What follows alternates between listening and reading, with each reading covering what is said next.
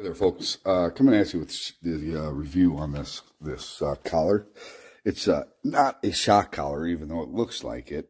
It's actually got a spray. There's a spray that comes out of it. There's also a sound beeping, and then there's also the just shaking, right? And you know, I did get a shock collar, actually. Never used one before. I used it on Coco and really had a difficult time with it because she yelped like, you know, she had just been,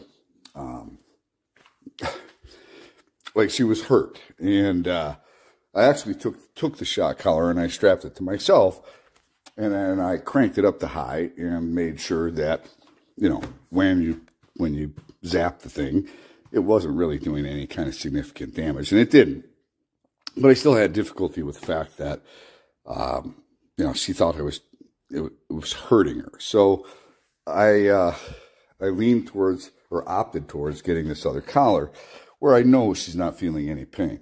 Right? She's just getting a shake of that little box, and then maybe it sprays out this. I can't remember what the product is. I've got the can in the other room.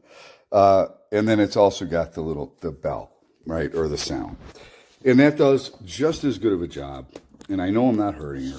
It does spook her a little bit. But it's gotten to the point now where actually, if she's misbehaving, all I have to do is grab the collar. And automatically she stops. So I've only used... All right, so this is demonstrating the different features. So you can set it to high and low. High and low is only for the spray. And so you can hold to turn off, and then hold to turn back on. So this one is on right now. So this is the sound of... Oops, gotta turn this on. Yeah, there you go. So that's the sound of the noise. This is the button for vibrate. It beeps and vibrates. And then this is the button for the spray. So watch this.